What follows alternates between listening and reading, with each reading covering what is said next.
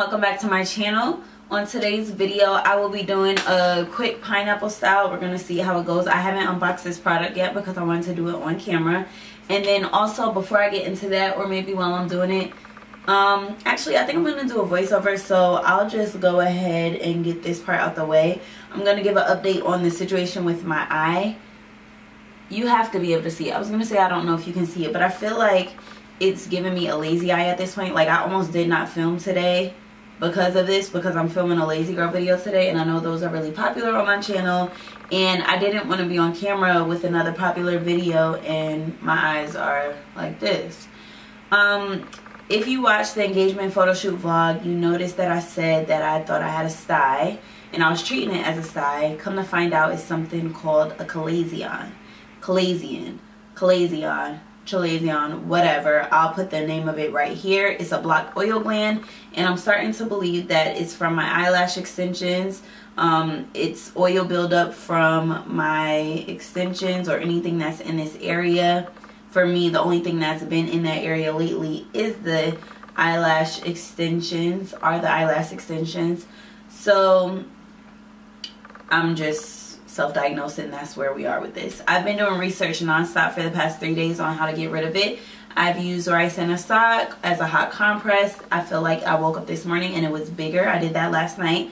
I used ACV. It was burning like hell. I put baby shampoo to rinse that out. Burned like more hell.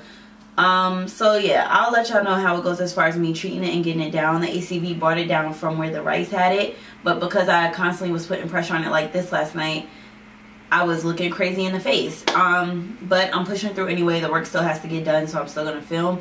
I know that personally, when I see something wrong with somebody on their channel and they're filming, I'm going through comments and videos trying to see if they talk about it. So I'm not gonna sit here and try to act like it's not a thing. So that's what's going on with it. That's the update, and I'll let y'all know when it's resolved. I have too many events coming up, too many pictures that are going to be around for a lifetime coming up that I need to get healed for. Like, I can't be walking around with the lazy eye looking crazy in pictures that will be around for years to come. So again, I'm going to continue with the ACV treatments and let y'all know how that goes. But this has to go, and unfortunately I think I'm gonna have to chill out on the eyelash extensions until I get the situation resolved. If you've had any similar experiences, if you're an optometrist or optometrist assistant, anything of the like, and you know anything about this condition, leave it below. Of course, experience is the best teacher, so I most prefer anyone that has been through it on their own to give me feedback. Now that that's out the way, we're gonna go ahead and unbox this product. It is from SamsBeauty. Shout out to SamsBeauty for collaborating with me on this video. And it's a product that is supposed to help you do a quick pineapple. So like a half wig, but for your pineapple. And we all know that if your hair is not twist out, in a twist out, braid out, whatever, the night before, then you end up with something sort of like what I have, no definition, and it's just sitting at the top of your head. So let's see if this product helps that. My worry is that it'll look too synthetic or too fake against my natural hair slicked up on the sides. So let's see how it does. It's an Outre product. It comes in this brown box. My eye ain't that messed up. It's a pineapple ponytail, and I got it in the curl pattern Cutie. And I got it in the color too because my hair isn't exactly jet black, but it's not exactly the brownest either. And they have it in 2 other curl patterns. I want to say it's 2. Don't quote me. I'll list the link below, of course. This looks interesting. Yeah. So it says that you clip it behind your hairline, and it's supposed to fall in front of your face like on the model. Brush your hair back into a high bun, attach a piece to your own bun, and pull the drawstring so that it's securely fastened. Extend the front piece forward and clip it just behind your hairline so that the curls fall loosely down your forehead. Fluff the curls and go. Interesting. Let's see. Oh, the curls aren't they're not shiny at all, actually, so that's a great starter. And it has a drawstring. I was hesitant to do a talk through because I know y'all can hear the lens clicking to adjust, but it is what it is. So that it has this flap in the front to like extend onto the front of your hair, and this part goes on the back. This is pretty cool, actually. Okay, I'm becoming convinced. I'm just going to slick my hair into a high bun as stated in the instructions. And y'all already know I'm using my Dynamic Duo to do that. I'm just going to start with the Eco Styler. Actually, because I'm doing the second hairstyle today, I'm going to try to do this mostly with some leave-in, the Carol's Daughter Hair Milk Leave-In Moisturizer. And then, of course, the spray bottle.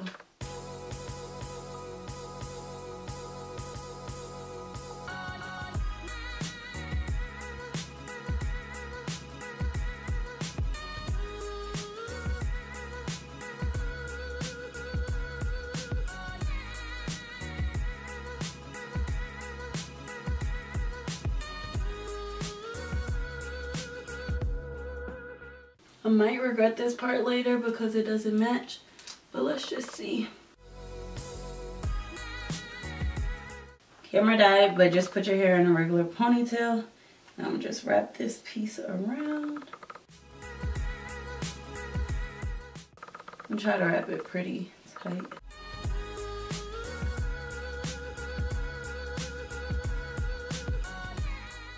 If you want to take an extra step to protect your hair even more, you can apply a wig cap just to this part. And that'll also help keep it in place some. But on the downside, you have to worry about it showing through. So I would say buy a black one. I just had this one at home. Now I'm just going to apply this piece. And it has a comb behind it as well.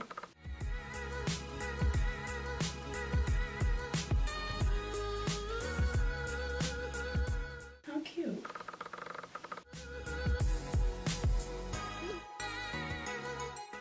In the viewfinder, it looks really cute.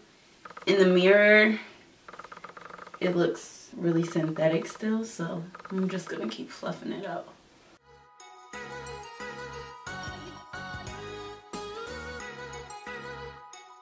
This front comb isn't staying. I'm thinking maybe my bun isn't up far enough. But the front comb not staying isn't even an issue for me because I don't want it right on the front of my hairline. Because that could be damaging. Now I'm just going to secure the sides with some more bobby pins.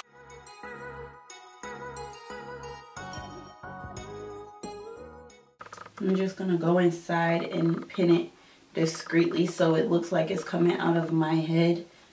But you can't see any of the pins. And then to replace that front comb that's not working with me, I'm just going to go in and put bobby pin there.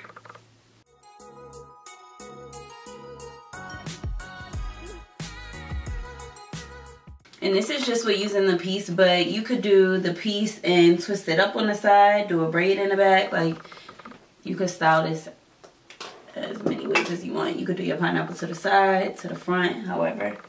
This is super convenient if you want to throw this on and leave out the house. It's not my favorite thing in the world just because I don't even wear pineapples often with my natural hair. But I like the thought of it being able to be thrown on and go. And I think my bun is a little too big because there's still some height there. But overall, I say give it a go. The fine pineapple without all the work. I feel like I'm getting washed out against this backdrop. But since we're nearing the end, it doesn't even matter at this point. You can continue to cut pieces to even out this area. I don't really care to put too much work into it. The hoops lend itself to it, but overall, I'm indifferent towards this look.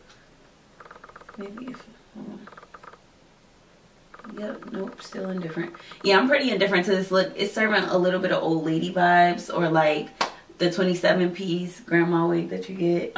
But for the girls who have a TWA or who are transitioning, growing their hair out, and they don't have the overflow for their own pineapple, this is a good option to just throw on and get that look. Or if you do a mohawk type style and like move it up some. But updos have never really been my thing unless it's a long ponytail, which doesn't make it an updo anymore, or unless it's just a bun, a straight up bun.